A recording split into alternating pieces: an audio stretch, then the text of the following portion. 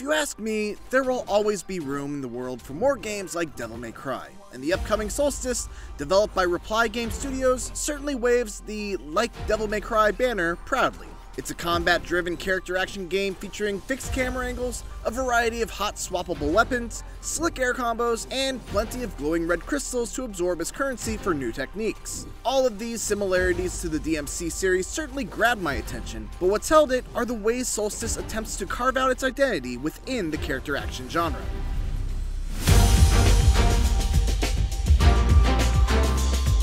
Soulstice puts you in control of two characters at once, sisters named Briar and Lute. You primarily control Briar, using her powerful melee attacks and abilities, while Lute, who's been turned into a spirit bound to Briar, acts in a support role using her otherworldly abilities to affect the battlefield. Action game fans might hear that and immediately think, oh, so it's kinda like Astral Chain. But in practice, it actually feels a bit more like a mix of Devil May Cry and the Nier games. As an example, while the player is busy kicking ass with Briar, icons will pop up to indicate an enemy's attack. If you can press the B button before the attack goes off, Lute will put up a shield to protect Briar from any harm. There's no limit on this ability, and using it never stalls or slows Briar's attacks, which leads to this very cool feeling of the two sisters working together, but with each being focused on their own particular strength. Another big part of the combat of Soulstice is the fact that Lute can activate both a blue evocation field and a red banishment field, which allows Briar to interact with enemies and objects of the same color. You've got to be careful though, because if Lute keeps up a field for too long, she will overcharge and be out of commission for a few seconds, leaving Briar largely defenseless. These mechanics were really put to the test in the demo's boss fight, which forced me to put it all together, as the boss would regularly pelt me with projectiles that had to be parried, send enemies that forced me to switch to my evocation field in order to deal with them, while the boss itself required the banishment field. It was a fun and appropriately challenging boss fight, and it certainly whetted my appetite for more. On Briar's side of things, combat is as you would expect from a character action game. Fast-paced, stylish, and hard-hitting.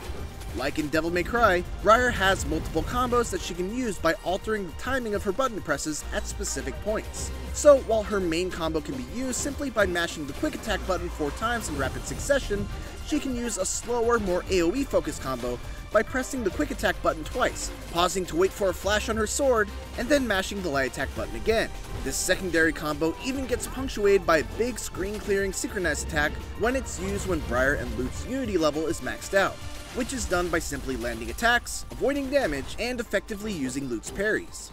Briar is also able to hot swap between her weapons at any time, and while I only had access to 2 of them in my demo, they were both very satisfying to use.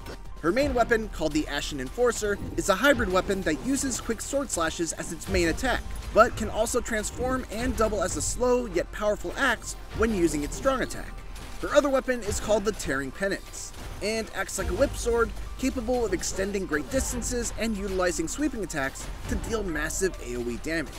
All of this is super promising, but the real test for Soulstice will be how these weapons and abilities develop as the game goes on. The combat was definitely mechanically solid in the demo, and a glance at the skill tree certainly makes it seem like there's plenty of fun new abilities to unlock as the campaign progresses. But nothing that I saw in the demo truly wowed me in the way that I really hoped to be when playing a game in this particular genre. I only ever had enough currency to upgrade one move for Briar, an attack that's basically identical to Dante's quintessential Stinger technique, which is a super quick dashing stab attack executed by tapping forward twice and then pressing an attack button. Unfortunately, it was a bit finicky and didn't come out at least half the time I tried using it. If Soulstice can manage to nail that all-important feeling of character progression, Reply Game Studios might have something special on its hands. Soulstice looks great, it's mechanically solid, and it's dripping with style derived from such classic anime and manga as Berserk and Claymore.